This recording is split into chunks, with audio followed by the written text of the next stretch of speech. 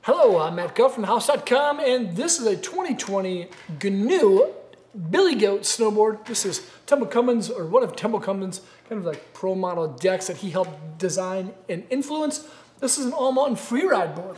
It's kind of meant, for the most part, to be ridden one direction. Most people who ride the Billy Goat ride it one way. However, you can still ride it switch because this deck is designed for intermediate to advanced level riders. Now, Temple, of course, knows how to ride a big mountain line, knows how to rip in a bank slalom. This is a board that he actually chose for, which is, I think, kind of interesting, specifically for the bank slalom category, because it has a fairly large side cut radius. It's pretty stiff, and it does have a fairly long running length too. But this is a directional board. Outside the nose's contact point, the nose is longer and taller.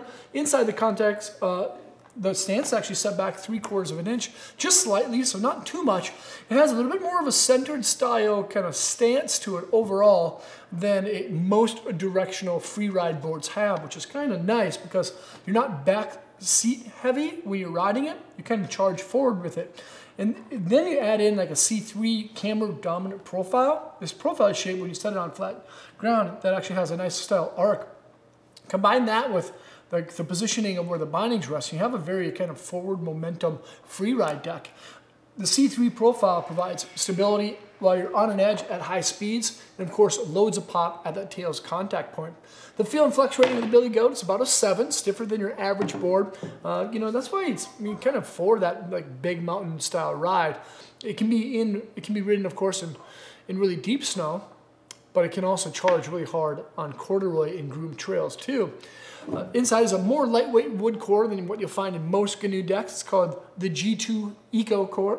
There's 2 strips of Polonia near each edge, and the rest of the board's core is basically aspen. There's biax fiberglass on bottom, triax fiberglass on top, which gives the board a little bit more energy, and then obviously a sintered base. This is a very wax absorbent style base. You just need to keep it maintained and waxed up throughout the season.